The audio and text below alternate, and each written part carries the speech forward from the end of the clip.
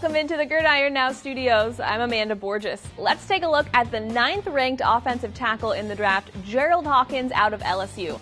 Here's a look at his pros and cons. Hawkins is 6'6", 305 pounds.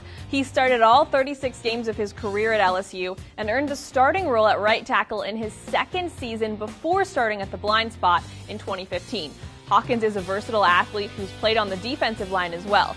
Scouts like his initial quickness and his natural lateral movements in pass protection.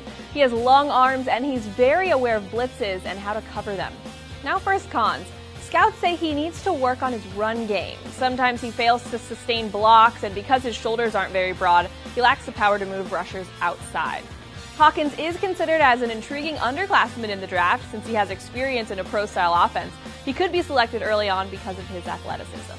For more on the SEC, visit gridironnow.com.